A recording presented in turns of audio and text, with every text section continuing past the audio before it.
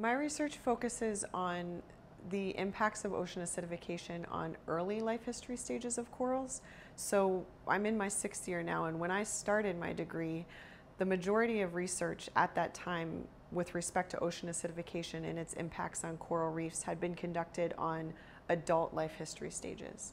And those were documenting declines in adult or mature coral calcification and growth. And those results were extremely important in the context of how existing reef framework will fare in the face of global climate change. But there had been very few, if any, studies that had looked at the effect on early life history stages, such as fertilization, larval settlement, recruitment. So if CO2 is reducing fertilization success, then you're already limiting your larval supply.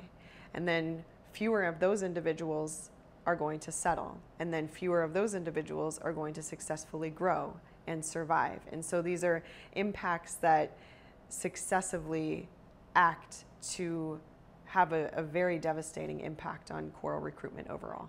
And so it's important to look at the rates of recruitment or replacing the corals that we're losing.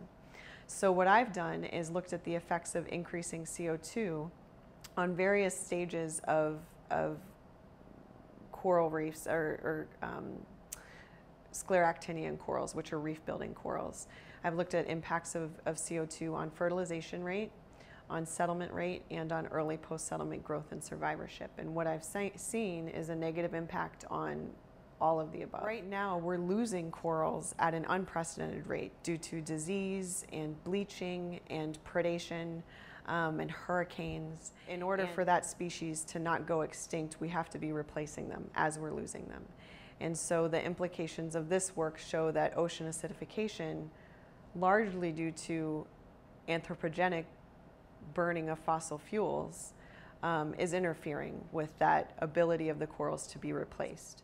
We're affecting the chemistry of the oceans at an unprecedented rate. It's at a rate that hasn't been known to occur naturally for the last 60 million years.